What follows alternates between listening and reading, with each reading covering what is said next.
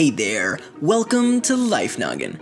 A lot can change over the course of a century. In the early 20th century, Einstein wrote his theory of relativity. In 1953, Jonas Salk announced that he had successfully created a polio vaccine. And in 1990, the World Wide Web was invented. Thank goodness, am I right? But what about the changes over a longer period of time, like a few million years? Obviously, the Earth was a drastically different place, but it makes me wonder, could you, a modern human, survive on Earth 2.5 million years ago? To start off, let's talk about the environment. You, my friend, would be living in the Pleistocene epoch, which spanned from 2.6 million years ago to 11,700 years ago. This was the time period in which most of the recent ice ages took place. During the peak periods where most of the water on Earth was ice, the global average temperatures were 5 to 10 degrees Celsius colder than they are today. This was a much cooler and drier Earth. So already, unless you have an incredibly insulating jacket, your chances of survival are looking pretty slim. During this time, you may have also bumped into one of your earliest human ancestors, Homo habilis. This species looked more like apes than humans, but were able to walk on their back legs and use their hands to make stone tools,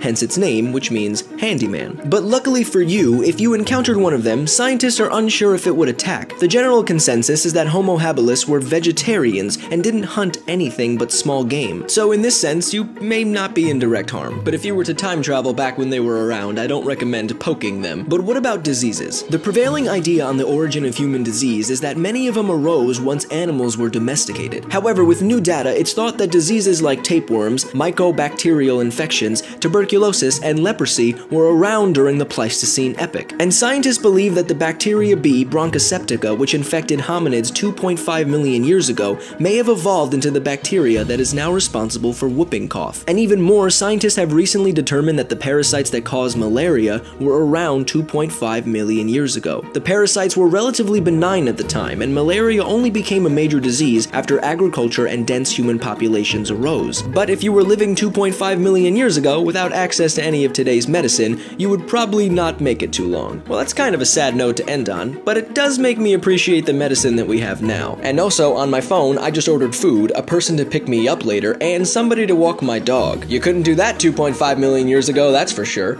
And if you're interested in a comedic perspective of what happened back in your parents' day, check out this video from the hilarious Casually Explained.